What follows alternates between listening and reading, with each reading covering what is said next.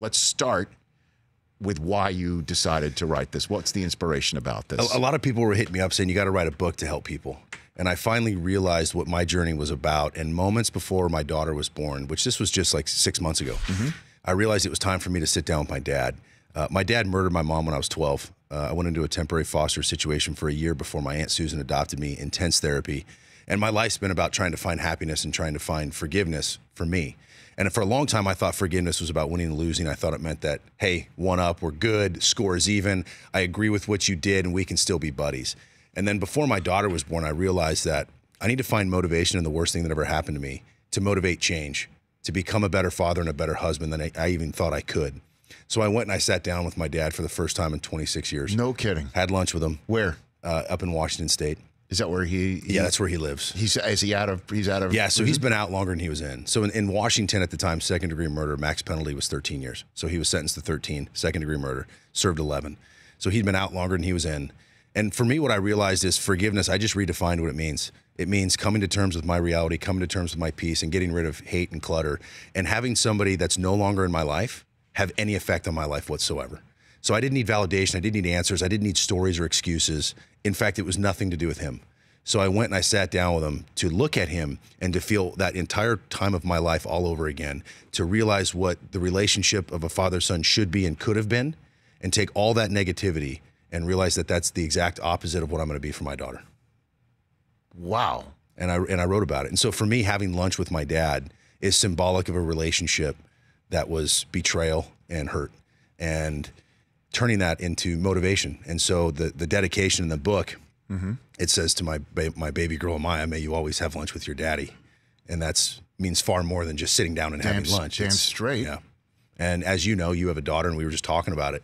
It changed my life. And I don't ever want to even remember my life before my little girl and before I met my wife. And it's the ultimate joy. It's true. People without kids feel bad for people with kids. And then people with kids feel bad for people without kids, because there's a joy and a love that you just can't explain. And as you know, your little girl, you were talking about the Monday Night Football and just sitting watching. Yeah, and she's writing a note and makes me complicit in writing a note about how I stink.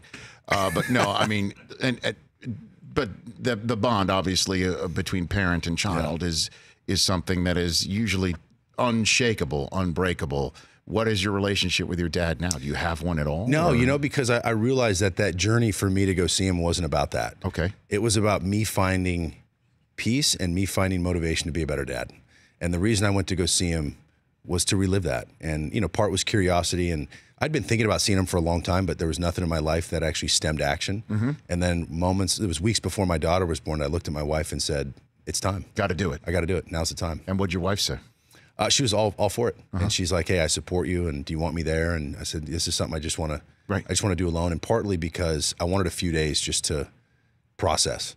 And it took months. Like literally, I had a new emotion all day, every day for months about what that was and what that meant. And it was intense. So I write about it in the book. And what's really cool is when I reflect on it, it's things I learned in sports and family, and how I prepared to go meet my dad, ironically, was the disciplines I learned throughout all my coaches, and how to stay on track, and how to achieve something, and how to have discipline and process. And I literally treated it like a game plan, which I know sounds corny. No, I mean, but it worked. Well, it's a way that you've I guess handled your business for most of your life. So sometimes you go with what you know, and that also means about emotions too, man. Oh yeah, you know, and that's why it's so tough to go in a different direction. Yeah, and I realized that I read a quote that if it's not, if it's easy, you ain't growing.